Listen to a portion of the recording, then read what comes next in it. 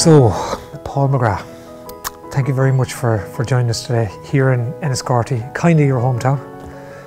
Yeah, it is now, I would say. Yeah, I've been down here, I think, about 12 years. Yeah. So it's good, Jim. And you live by yourself. That's a deliberate choice, yeah? Yeah.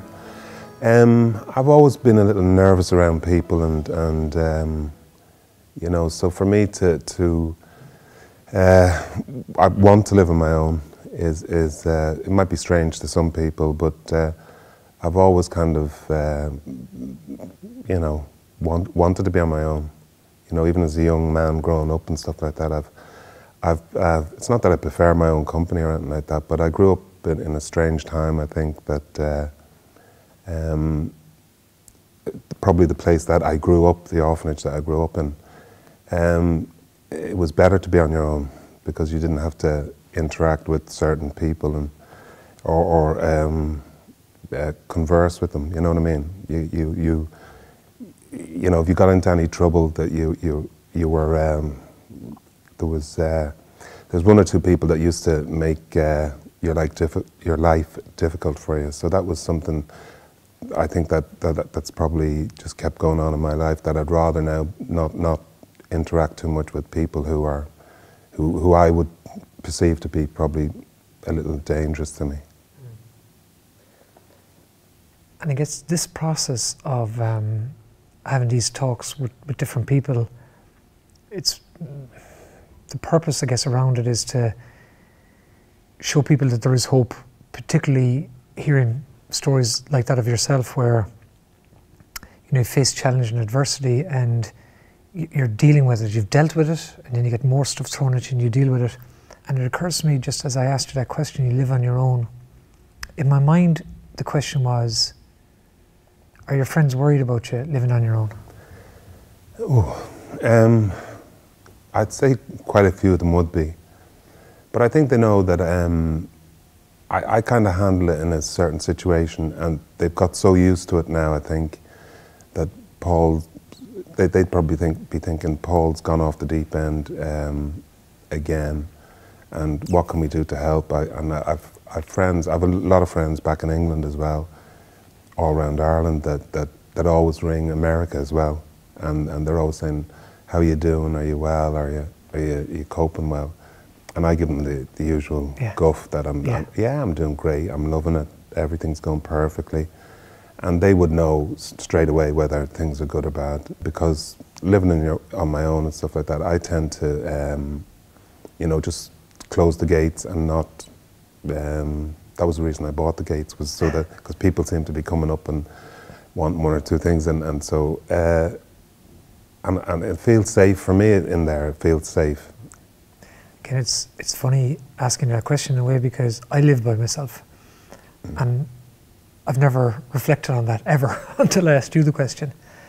And I also have a gate, and it's a small little gate, like you can hop over it. But the gates get closed when I'm not feeling well. You could build a bigger gate.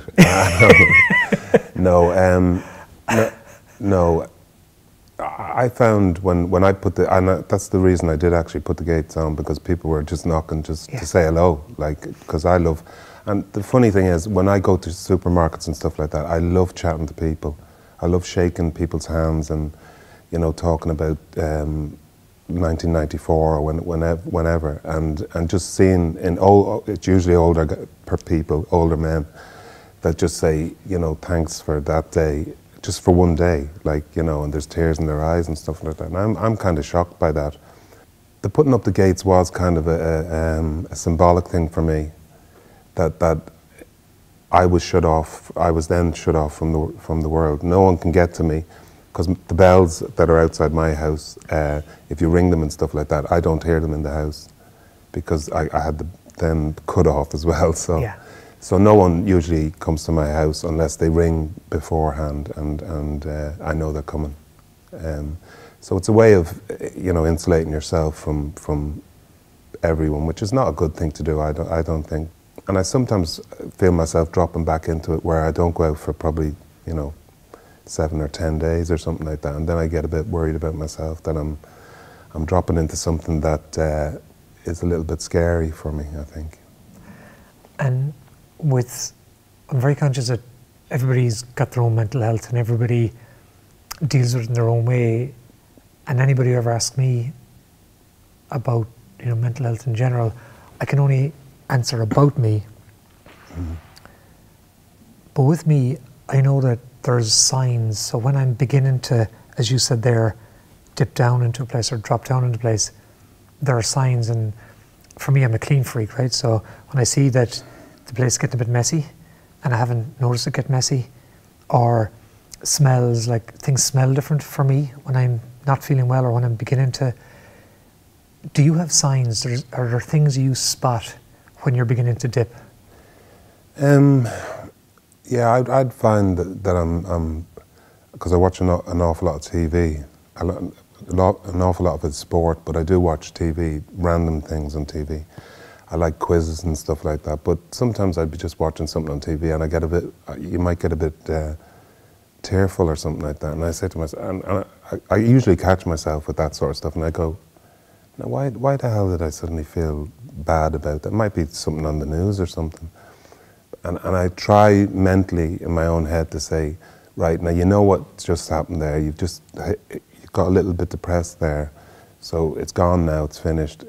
You might switch the TV over, change channel, just to say, well, you caught that, you're brilliant, you're doing well now, because you caught that little bit of a depression you were going into, and you're okay now. But I don't think you'd be okay just because you've hopped out of it probably as quick as you went into it. But that'd be a worry for me, because I don't like it when it happens. People were grabbing onto me and trying to hold me back and stuff like that. But that's something that as a 5-year-old I can remember as if it was yesterday.